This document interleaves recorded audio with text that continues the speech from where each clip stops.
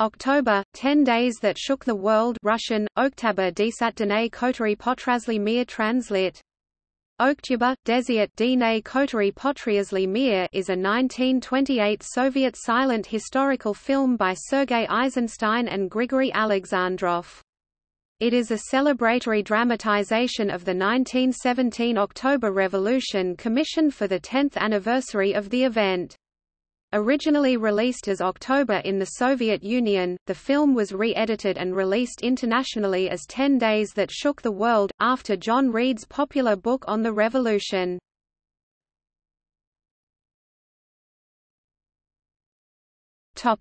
Plot. The film opens with the elation after the February Revolution and the establishment of the provisional government, depicting the throwing down of the Tsar's monument. It moves quickly to point out it's the same old story of war and hunger under the provisional government. However, the build-up to the October Revolution is dramatized with intertitles marking the dates of events. April 1917 – Vladimir Lenin returns to Petrograd's Finland railway station packed with supporters. July 1917 – The demonstrations in Nevsky Square are fired upon by the army. The government orders the working class to be cut off from the city center, and in a dramatic sequence the bridges are raised with the bodies of the Bolsheviks still on them as the bourgeoisie throw copies of the Bolshevik newspaper into the river. The Bolshevik headquarters also is destroyed by the ruling class, and the provisional government orders the arrest of Lenin, who has gone underground but continues to direct the plans for the uprising. Provisional government leader Alexander Kerensky is mockingly characterized and compared to a mechanical peacock and Napoleon, before satirically being accused of aspiring to the Russian throne. General Kornilov advances his troops on Petrograd, forgotten country. While the government is helpless, the Bolsheviks rally to the defense. The Bolsheviks take control of the city's arsenal and General Kornilov is arrested. Leaflets spread the messages of the revolution, and workers are trained to use weapons for the last and decisive battle. October 1917 – The Bolshevik Committee votes to approve Lenin's proposal to revolt. October 24 – Lenin returns to the Smolny after 4 months in hiding and takes control of the uprising on the eve of the 25th. A message is sent to the people declaring the provisional government is deposed as of October 25 at 10 a.m. October 25 – The cruiser Aurora sails in as the workers take control of the bridges. The Minister of War calls troops to the aid of the deposed government, and Cossacks and the Women's Death Battalion arrive at the Winter Palace and lounge on the Tsar's billiard table. The provisional government drafts an appeal to the citizens attempting to reassert its legitimacy, but that evening a congress is held including delegates from all parts of the country and the Soviets are voted into power. With the weapons and preparations by the Military Revolutionary Committee, Bolsheviks march immediately on the Winter Palace and demand its surrender. The provisional government, seemingly aloof, gives no reply. The Women's Death Battalion surrenders and kills their superiors. A group of Soviets infiltrate the vast palace through the cellars and locate the government forces inside. The Cossacks surrender and join the Soviets. At the Congress, the Mensheviks appeal for a bloodless end to the conflict, depicted as harping, falls on deaf ears. The signal is given by a shot from the Aurora and the assault begins in earnest. In an epic climactic sequence, Soviets storm the palace en masse and overwhelm the defending forces. Soldiers in the palace raid the palace for valuables, only to have their pockets turned out by the Soviets once they have surrendered. Finally, the Soviets beat down the door to the provisional government's chambers and arrest the government members. Vladimir Antonov Ovsienko drafts a formal statement declaring the provisional government deposed. Clocks around the world are shown marking the time of the revolution's success as the Soviets cheer. October 26 – The new government sets about building a new state, passing decrees for peace and land.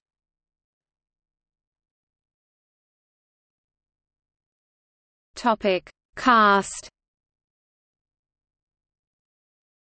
Nikolai Popov, Alexander Kerensky, Vasily Nikandrov, Vladimir Lenin, Lyashenko, Konovalov, Chibisov, Matvey Skobelev, Boris Livanov, Mikhail Tereshchenko, Mikolev, Nikolai Kishkin, Nikolai Podvosky, Bolshevik, Smelsky, Dmitry Verderevsky, Eduard Thiess, German soldier, Yuri Sazonov, Monist.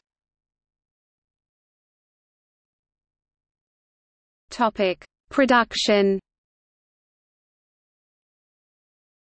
October was one of two films commissioned by the Soviet government to honor the 10th anniversary of the October Revolution. The other was Vsevolod Pudivkin's The End of St. Petersburg. Eisenstein was chosen to head the project due to the international success he had achieved with the battleship Potemkin in 1925. Nikolai Podvosky, one of the Troika who led the storming of the Winter Palace, was responsible for the commission. The scene of the storming was based more on the storming of the Winter Palace from 1920, a reenactment involving Vladimir Lenin and thousands of Red Guards, witnessed by 100,000 spectators, than the original occasion, which was far less photogenic. This scene is notable because it became the legitimate, historical depiction of the storming of the Winter Palace owing to the lack of print or film documenting the actual event, which led historians and filmmakers to use Eisenstein's recreation.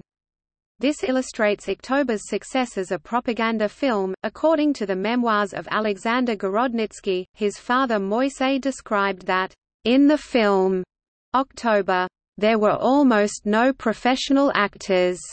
Lenin, for example, was played by Nikandrov, a cement factory worker who had with him a portrait likeness. For him a suit, coat and hat were sewed, and a bald spot was shaved on his head. Likewise a university student took on the role of Kerensky. Zinoviev was played by his real brother. In the role of Trotsky some kind of dentist was employed who also had much in common with the hero.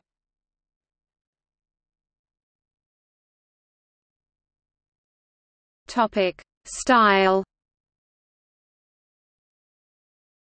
Eisenstein used the film to further develop his theories of film structure, using a concept he described as intellectual montage, the editing together of shots of apparently unconnected objects in order to create and encourage intellectual comparisons between them. One of the film's most celebrated examples of this technique is a Baroque image of Jesus that is compared, through a series of shots, to Hindu deities, the Buddha, Aztec gods, and finally a primitive idol in order to suggest the sameness of all religions. The idol is then compared with military regalia to suggest the linking of patriotism and religious fervor by the state. In another sequence Alexander Kerensky, head of the pre-Bolshevik revolutionary provisional government, is compared to a preening mechanical peacock.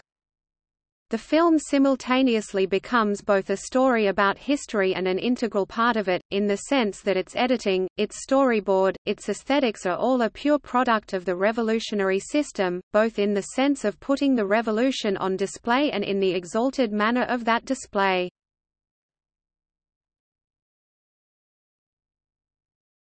Soundtrack. The original 1928 score was written by composer Edmund Meisel. In 1966, Dmitri Shostakovich wrote a new soundtrack for the film, which later appeared as a tone poem, October, Opus 131, where Shostakovich's famous partisan theme makes an appearance. Sound effects such as the shouting of crowds, gunshots, glasses breaking were added to the film after its initial release by co-director Grigory Alexandrov. This soundtrack is the one used on most DVD releases of the film.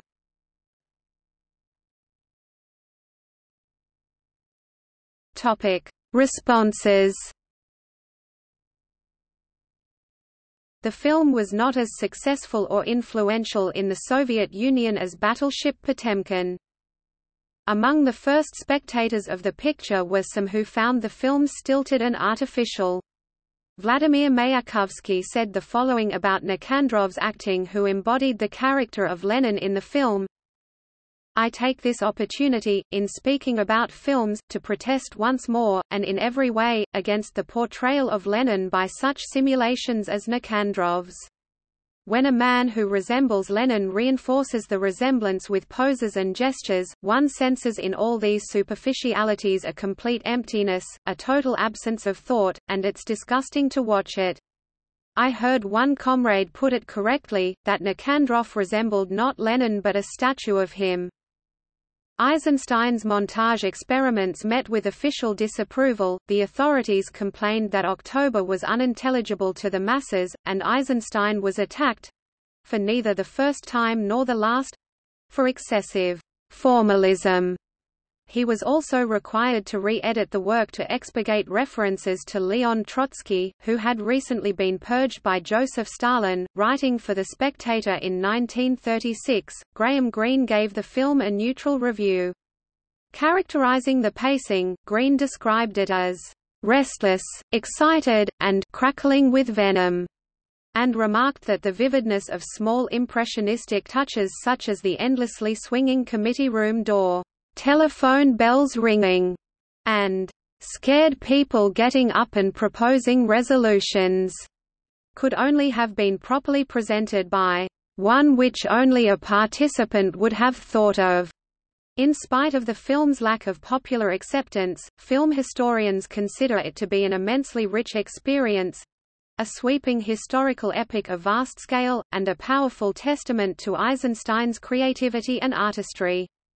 Vsevolod Pudovkin, after viewing the film, remarked, "How I should like to make such a powerful failure."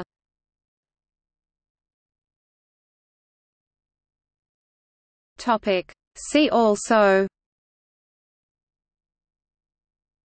Propaganda film, List of films in the public domain in the United States.